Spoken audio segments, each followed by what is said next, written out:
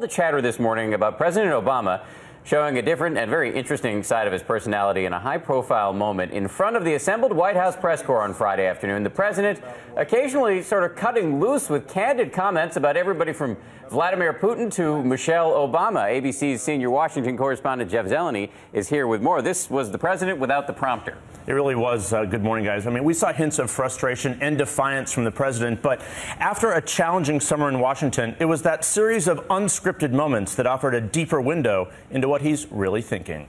Good afternoon, everybody. Please have a seat.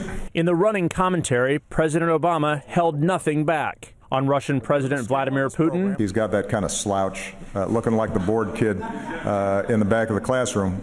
On defying Russia's new anti-gay law through Olympic medals. One of the things I'm really looking forward to is maybe some gay and lesbian athletes bringing home the gold or silver or bronze.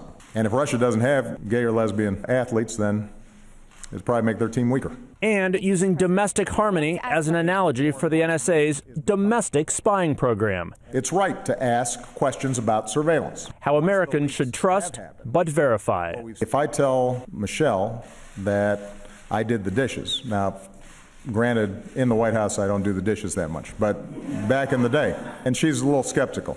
I'd like her to trust me, but maybe I need to bring her back and show her the dishes. President Obama came into the East Room of the White House to talk about America's surveillance system. But he also came armed with a set of awkward anecdotes and mixed metaphors.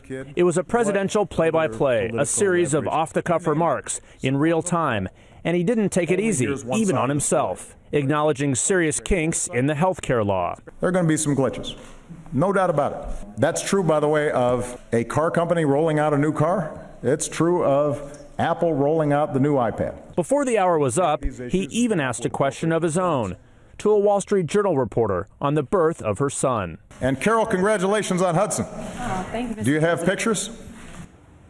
Now, there were some serious moments, too. Of course, the ongoing terror threats, that frigid relationship with Russia. But the president had a carefree look of someone about to leave for a vacation. He and his family begin their summer break today on Martha's Vineyard. But when he returns to Washington, Dana Biana, all those challenges, they're still waiting for him. I'm trying to picture moments in Martha's Vineyard where he marches Michelle into the kitchen and shows off clean dishes. I'm also curious to hear what Putin has to say about the slouched bored kid comment as well. The translation of that must have been interesting. Yes, well, I'll do that for you next time.